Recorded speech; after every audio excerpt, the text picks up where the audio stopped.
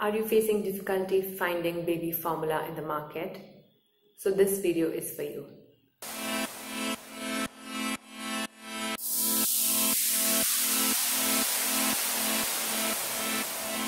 Hi, I'm Lovely and this is The Lovely Life. In today's video, I will be giving you a few alternatives for baby formula.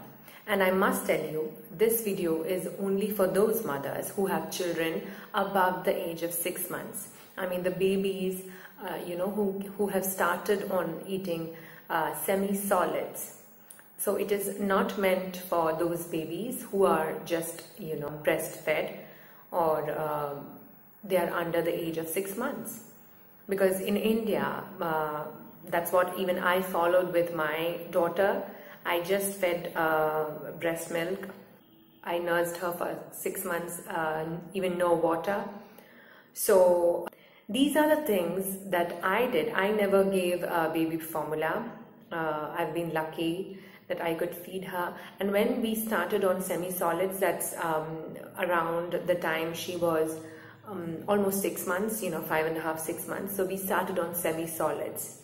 So I'm going to be sharing all the recipes of things that I used to feed my daughter, after she was 6 months and until the time she could eat solid food. So the first recipe, the main ingredient here is the whole wheat flour, which we also call atta, which we use to make chapatis or rotis. So all you need to do is take maybe a few spoons of it and dry roast it on a pan until it is, the color changes a bit to a lighter brown, and just add a little water so that it turns into a paste consistency, a creamy consistency, and you can add a little sugar for taste. What you have to be careful is once you add water, immediately you need to bring it out of flame.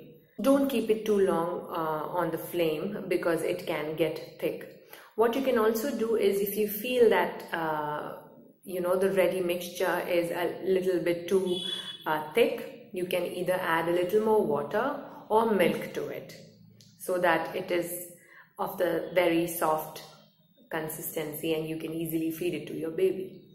So this was the first recipe. The second thing that I used to give my daughter was made out of suji. Suji is semolina.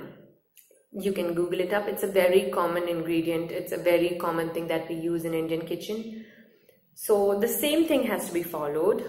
Dry roast a little, few teaspoons of semolina on a pan.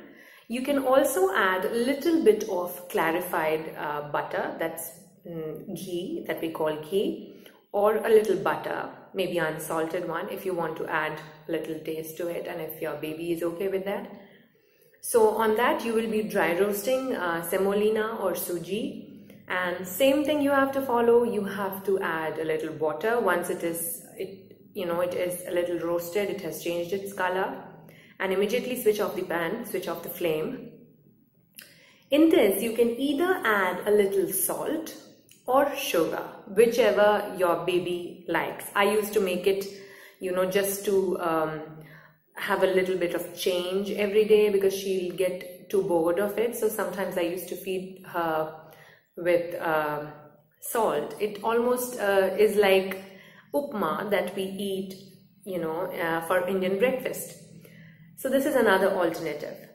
The third thing that you can do is you can add a little bit of ragi flour. That's another kind of millet flour which is very healthy. You can mix ragi flour and whole wheat flour and make the same thing. Trust me guys, until my daughter started eating, solid food like rice or chapati, she used to love these things, and it's very easy to make. It's like minutes, less than a minute maybe. It's very easy because the quantity is so less and you can make it fresh every single time. So I hope that helps all the mothers who are struggling to find baby formula out in the market. And again, the reminder that this video is only meant for those mothers who have children above the age of 6 months. So I hope this will be helpful. I will be coming back with more videos soon. Keep the fear away and stay safe. Bye-bye.